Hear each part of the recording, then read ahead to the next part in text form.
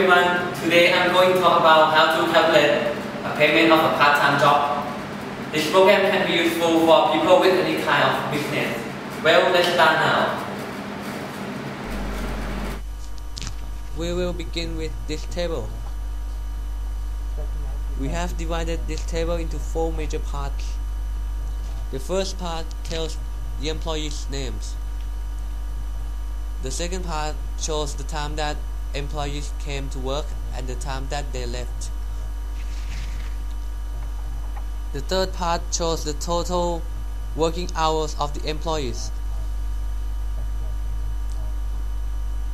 The last part is the calculated payments for the employees. After you finish to put the employee's name in this column, it is the total discount column that divides into 2 parts. They are an hour part and a minute part. In the hour part, there is this formula.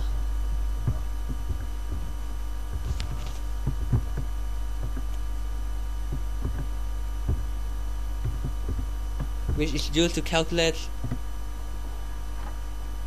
the total hours that employee has worked. And the minute part, in the hour part, there is also the approximate formula.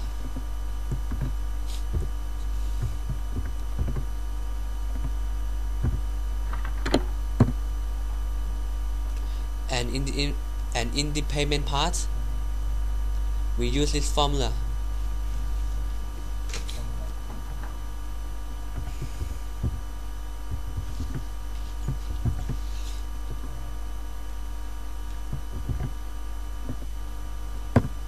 We can round the time normal to make it easier to calculate the payment with this formula.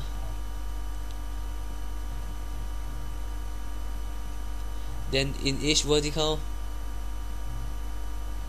you can drop a computer mouse to crop vertically till it covers out the 3 rows: hour, minute, and paid part. We will show you how to work.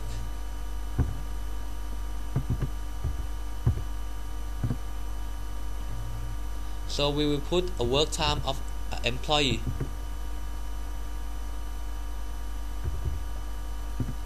It will calculate time for working and payment.